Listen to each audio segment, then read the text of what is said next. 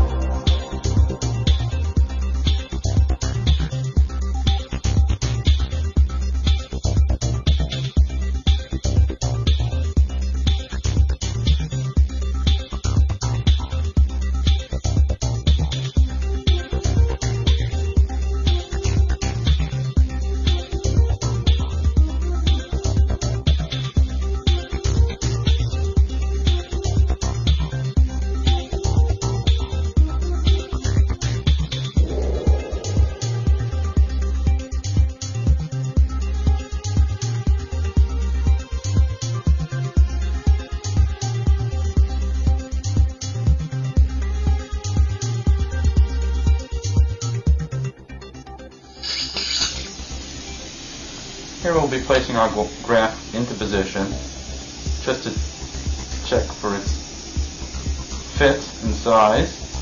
The graft is going to be inserted within this pita pouch. It'll be sutured into place. It's a nice passive fit. Be sutured into place, and then the pita pouch will be sutured above the graft to provide adequate blood support. Blood supply, rather. Retraction, please.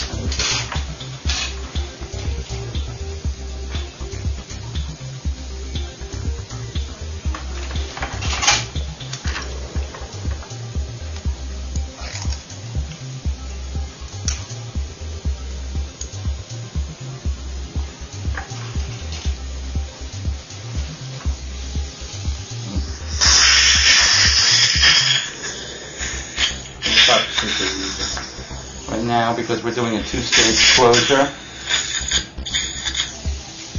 we're using a dissolvable gut suture.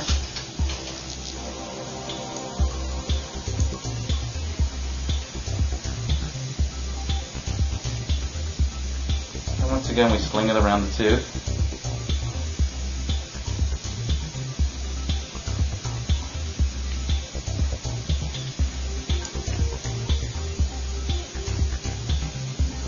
Graft.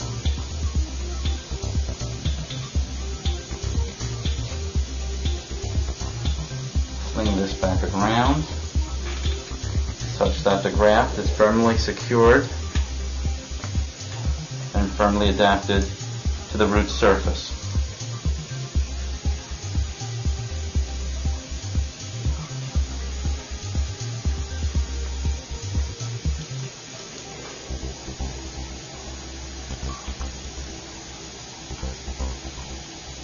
And we line up the graft at the junction of the root and the enamel.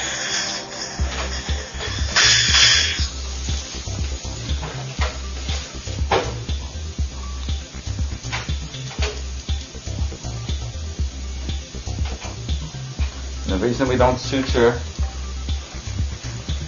the overlying pita pouch to the graft is because the pita pouch is attached to part of the lip and cheek, so as the person speaks, smiles, and laughs, it will inadvertently move.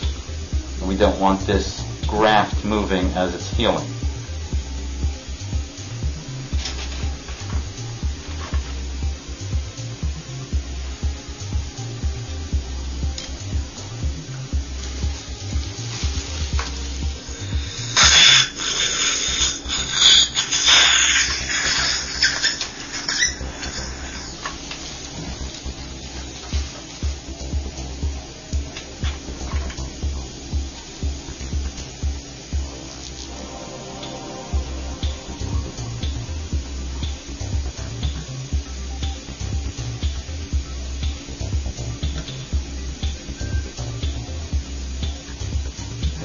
in the silk suture to do a sling shoot?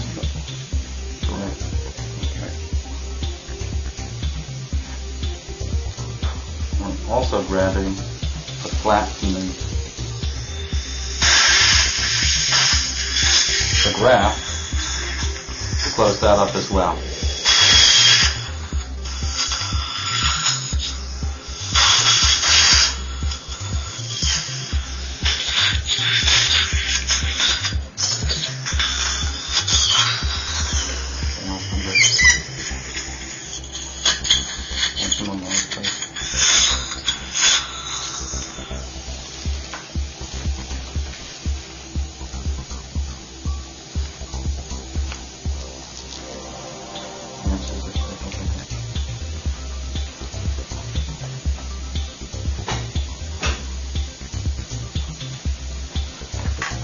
So right now we have displaced our overlying pita pouch flap somewhat higher, which will cause some folds in tissues. As you see here, we will trim this away. As you can see, we're able to take our severely receded area, take a graft, suture it to the underlying tissue, and firmly secure it around the root surface.